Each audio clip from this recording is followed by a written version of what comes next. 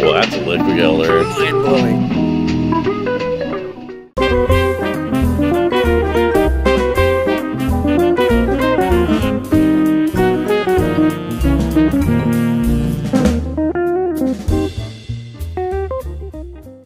What's up, YouTube? Check this out. The HR listening room. Yeah. This is going to be fun, man. This is going to be awesome. There's some new video footage that's never been seen, and we pulled it out of the attic.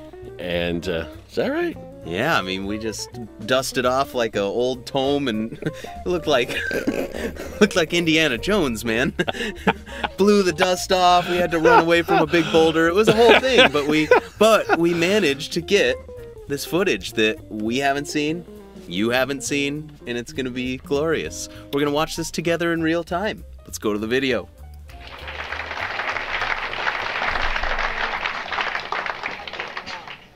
Okay, so this is, I guess, what you'd call a concert clinic. I don't know exactly what that combination of things means. So why don't we just turn it into whatever we want it to be? And if anybody asks you what you did, say you went to a concert clinic.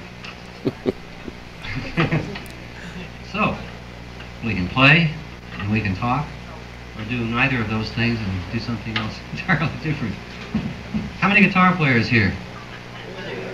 Whoa! Yep, a bunch of them from the seminar. All guitar players. Yes, I guess he'd better explain the piano.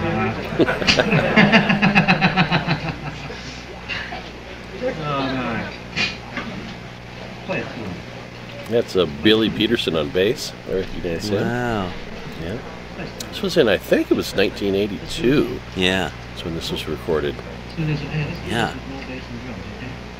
Nothing personal. He tells the bass and drums to lay out. Yeah. Look at that guitar, man. That's the old HR Fusion. That's the original prototype Fusion. Wow. The original prototype. Written by somebody who I have the biggest idea. It's called Skylark. I did this on my new album for Yeah, Skylark. Beautiful tune. Not diversified. Discovery.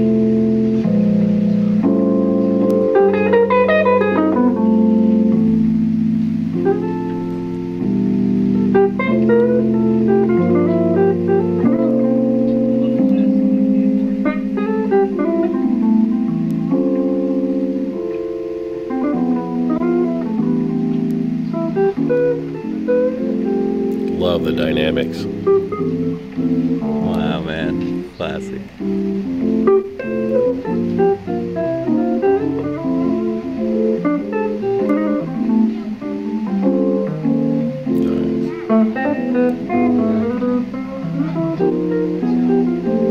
Legato and staccato. Yeah.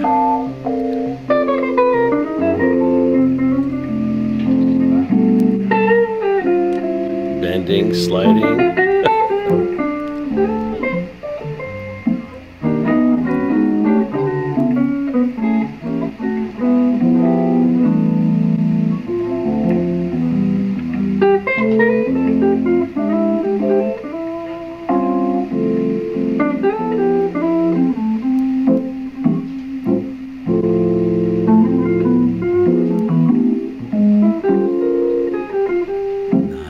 Love the keyboard too, man. Great comping, isn't it? Perfect. Perfect.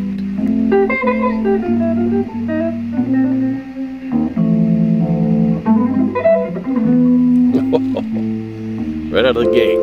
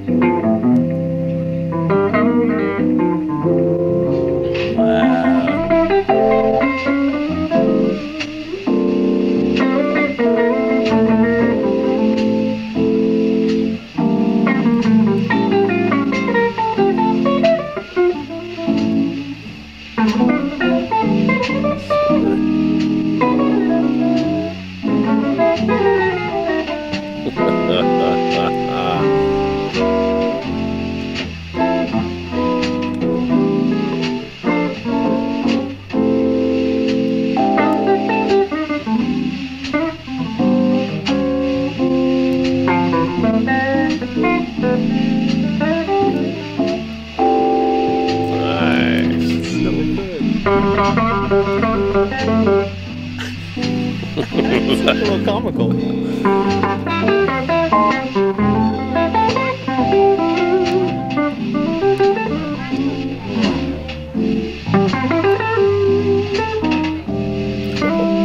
Quote there.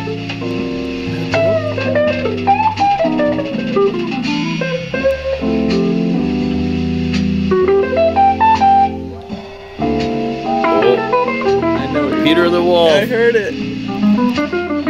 Heard you do that. That's a classic HR.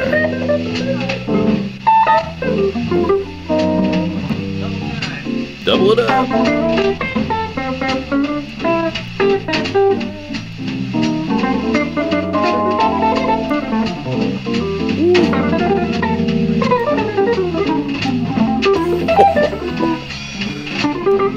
Well, that's a lick we gotta learn.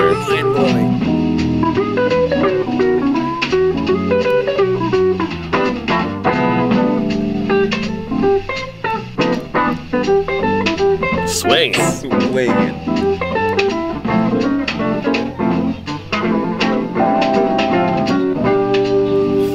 What is that?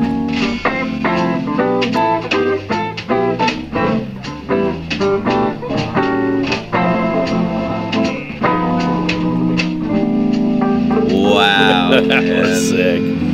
Wow, that's something. That is awesome. You know what's interesting? I love hearing HR in this live setting because most of us know him from his albums. Yeah. And which are the tunes are very concise. 3-minute, 2 to 3 minute tunes that are real precise. Yeah. And this is in a live improvising setting, and it's really cool to hear him stretch out like that a little bit more. He didn't get to do that on a lot of the records. It wasn't appropriate for the radio play thing. That makes sense. What a treat, man! Wow, man, what were some of those lines in there are just gosh. I recognize that one. He was. Yo, what'd he do? He has. Is this? Ooh. You know this one. Whoa, that's that kind of thing. But he does it like at warp speed.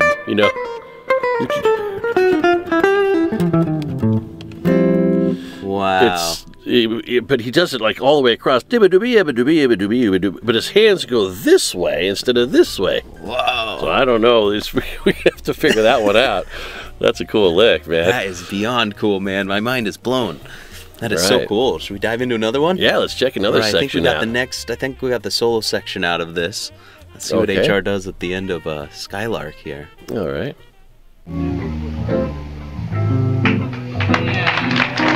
Coming out of the bass solo, I think. Oh yeah, here we go.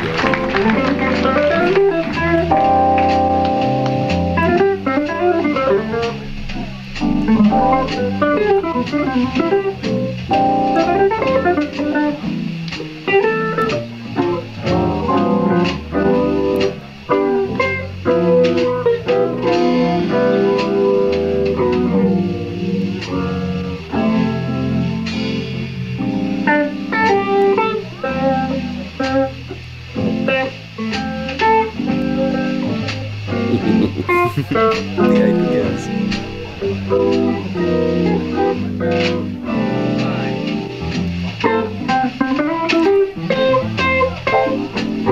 Oh, bridge, double time it up. We tried to get a double time out of it, I think. I think you tried. It didn't happen, did it? I don't think it did.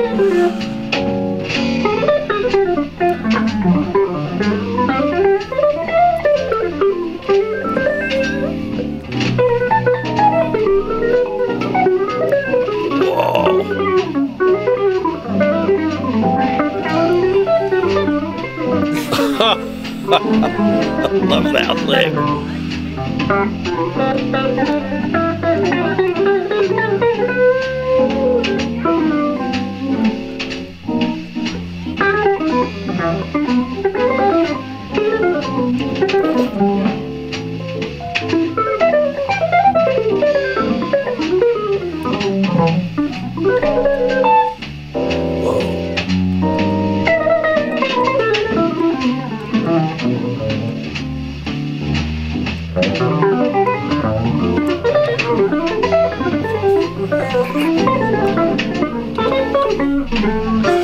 That's diving, baby. Oh my God, no kidding.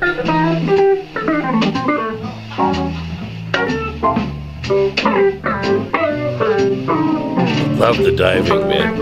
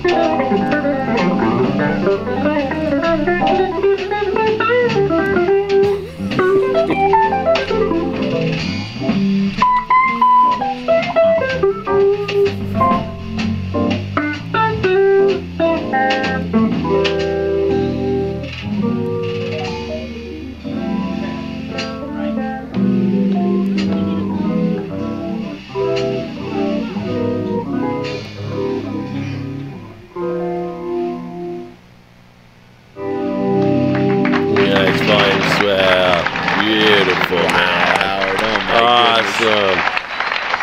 Oh, that's something else. That is unbelievable. Jumping out of my seat, man. That was crazy.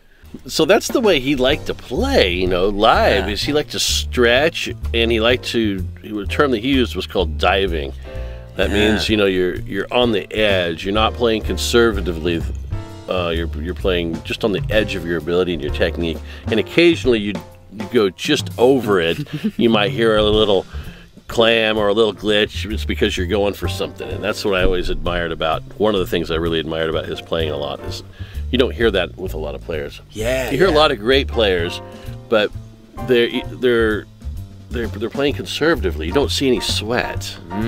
You know, they might have beautiful technique, but you never hear them play outside of the bounds of what they normally do. There's like it's an edge to it, or he's very edgy. It's fiery. Now, on a lot of his records, you know, and it's all beautiful, and people like those. And it's very, very well executed and clean.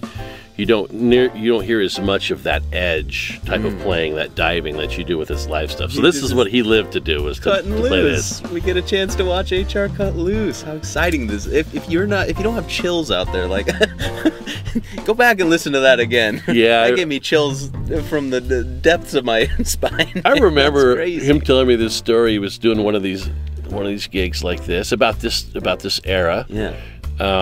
And someone in the audience said, "We want the old Howard Roberts." And he goes, "What does that mean?" He goes, "You've got the old Howard Roberts. What you want is the young Howard Roberts." Oh, they wanted to hear his earlier stuff. They wanted to hear his early stuff, his early records. That's HR humor right there. Yeah, you know, it's boy, you weren't going to hear that when you came to these shows. No, it's going to be this kind of stuff, which diving. I just love it. Man, that's too cool. Too cool.